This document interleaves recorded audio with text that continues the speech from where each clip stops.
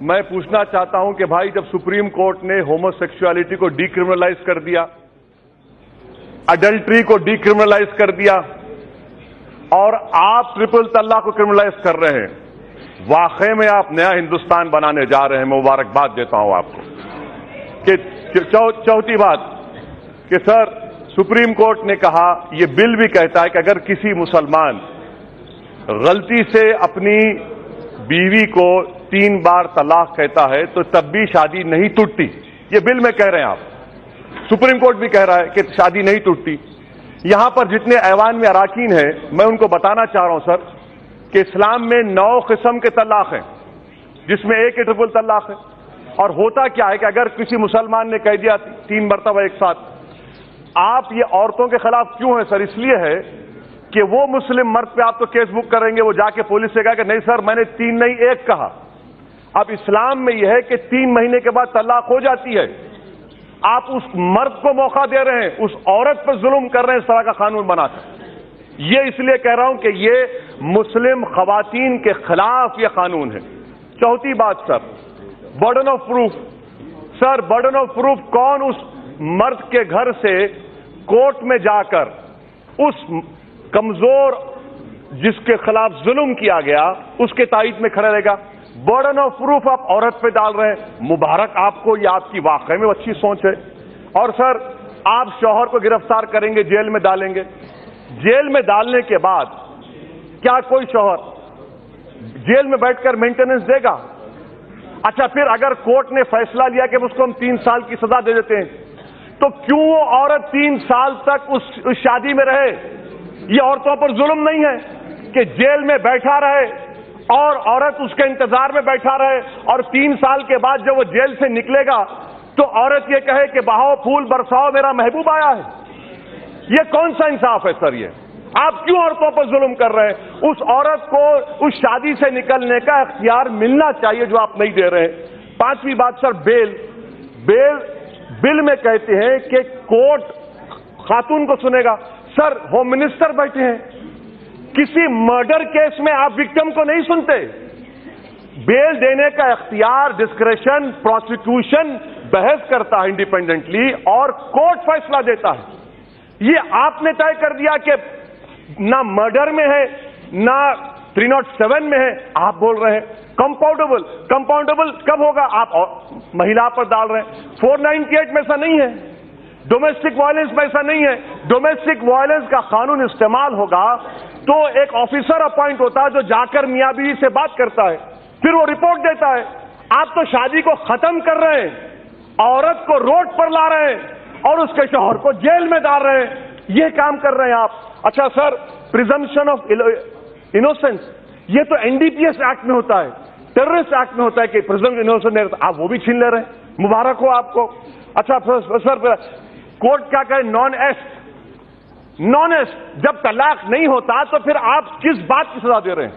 میں بھی ایک قانون کا اسٹوڈنٹ ہوں، ایکٹس ریس ہے ہی نہیں، ایکٹس ریس ہوا ہی نہیں، مگر آپ کہہ رہے ہیں کہ ہم سزا دیں گے۔ اچھا سر، پاسکو ایکٹ آپ تو بڑی نیت سے بنا رہے ہیں، گورنمنٹ کہہ رہی ہے۔ اچھا Kailash Satyarthi Nobel prize winner کا آج اسٹیٹمنٹ پڑھا، وہ کہہ رہے ہیں سر کہ گجرات میں بچوں پر جو ریپ ہوتا ہے اس کیسز کو مکمل کرنے کے لیے 55 سال لگیں گے، کنوکشن ریٹ 9% ہے۔ اس طرح کے حساس کیسز میں آپ سزا نہیں دے سک رہے اور آپ انصاف کرنے نکلے۔ اچھا مبارک ہو آپ کو، آپ کو شاید کریں گے۔ کرمنل جورسپروڈنس میں 3 سال کی سزا سر، 153A 233 اس میں 3 سال، اس میں 3 سال کو اس سے ملا رہے سر۔ آپ کا 3 سال is against the basic criminal jurisprudence سر۔ اچھا سر، آپ آخر میں ختم کر رہا ہوں سر، آپ کا مقصد کیا ہے؟ میں حکومت سے سفارش آپ کے ذریعے بولتے ہیں، آپ لوگ کچھ بولتے نہیں، ٹھیک ہے میں آپ کو بول رہا ہوں، اسلام میں نکاح نامہ ہے، آپ ایک کنڈیشن لگائیے کہ کوئی مسلم مرد اگر اپنی بیوی کو ٹرپل طلاق دیتا ہے تو جو مہر کا اماؤنٹ ہوتا ہے اس کا 500% دینا پڑے گا۔ وائلیشن آف اے کنڈیشن میں lead to conviction and to person also. اسلام میں شادی جو ہے جنم جنم کا ساتھ نہیں ہے سر، یہ ایک کانٹریکٹ ہے، اس زندگی کے حد تک ہے اور ہم اس میں خوش ہیں۔ آپ کہہ رہے ہیں کہ نہیں جنم جنم کا ساتھ ہے. نہیں بابا، ایک ہی زندگی کافی ہے. اچھا سر، میں یہ کیوں کہتا ہوں، اب سر جو شادی کر رہے ہیں جن کے پاس بیوی ہے ان کو معلوم، اسی لیے سب ہنس رہے ہیں. سب کو معلوم کیا تکلیف ہے. باہر آ کر تو سب زندہ باد یہ سب کہیں گے، ہمارے گھر میں سب کیا ہوتا ہے معلوم. اچھا سر، آرٹیکل 26 کا وائلیشن کیوں ہے؟ آرٹیکل 26 کا وائلیشن کیوں ہے؟ آرٹیکل 26 میں ریلیجیس ڈینومینیشن کو اختیار ہے اپنے رائٹ کو پروٹیکٹ کرنے کا. سر، میں ہندوستان میں مسلمان ہوموجینس نہیں ہے، حنفی ہیں، شیعہ ہیں، اہل حدیث ہیں.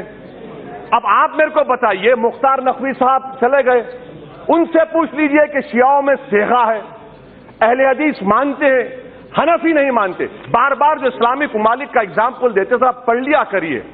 الجیریا میں شافعی ہے، کیرلا میں شافعی ہے، ایران میں شیعہ ہے. تو سر یہ غلط طریقہ ہے، اور ہم کو اسلامک ممالک سے مت ملائیے، ورنہ ریڈیکلزم بڑھے گا. مت ملائیے ہم کو اسلامی ممالک سے مطلب نہیں، ہم کو ہندوستان سے، بھارت سے مطلب ہے. اچھا سر، میں آپ کو بات بتا رہا ہوں. سر اب آپ دیکھیے سر، یہ سرکار کی نیت دیکھیے، صاف نیت. می ٹو جب موومنٹ چلا، گروپ آف منسٹرز کی رپورٹ کہاں گئی؟ آپ نے گروپ آف منسٹرز کو ڈس بینڈ کر دیا. آپ نے اپنے ایم پی کے خلاف ایکشن نہیں لیا. یہ آپ کی مہیلاؤں سے محبت، مبارک ہو آپ کو. اچھا سر، 23 لاکھ ہمارے بھارت میں ہندو مہیلا ہیں جو شادی شدہ ہیں مگر اپنے ہسبینڈ کے ساتھ نہیں ہے. کہاں گئی آپ کی محبت بھائی؟ سر ختم کر رہا ہوں سر، میں کمزور ہوں سر، آپ ہی دو تو بھگا دیے، اب آپ بھی. اچھا سر میں ختم کر رہا ہوں. مظفر نگر میں ایک بھی مسلم مہیلا پہ جو ریپ ہوا، ایک بھی کیس میں کنوکشن نہیں ہوا. سر مبارک ہو آپ کو، یہ آپ کی محبت ہے. اچھا سر، جولائی 2018 میں سپریم کورٹ نے کہا کہ موب لنچنگ کے خلاف قانون لائیے. آپ ابھی تک نہیں لاتے. سر کیوں نہیں لاتے سر؟ آخر میں اگر واقعی میں مودی سرکار، میں ختم کر رہا ہوں سر، لاسٹ سینٹنس، اگر واقعی میں کرنا چاہ رہے ہیں، آپ جلی کٹو پہ آرڈیننس لائے کہ آرٹیکل 26 کا مجھے پروٹیکشن نہیں ملے گا، 29 کا نہیں ملے گا، اور آپ واقعی میں مہیلاؤں کی مدد کرنا چاہتے ہیں، تو میں آپ کے ذریعے سے سرکار سے کہنا چاہ رہا ہوں کہ ہندوستان کے وزیر اعظم، ہندوستان کے وزیر داخلہ، ہندوستان کے وزیر قانون، بی جے پی کے جتنے مہیلا ایم پی ہیں ان کو اسپیشل ایئر کرافٹ میں سابری مالا لے کر جائیے، پلیز لے کر جائیے سر. اور میں ختم کرنے سے پہلے کہہ رہا ہوں، یہ قانون مسلمانوں کو ان کی تہذیب، ان کے تمدن، ان کے مذہب سے دور کرنے کے لیے لایا گیا ہے.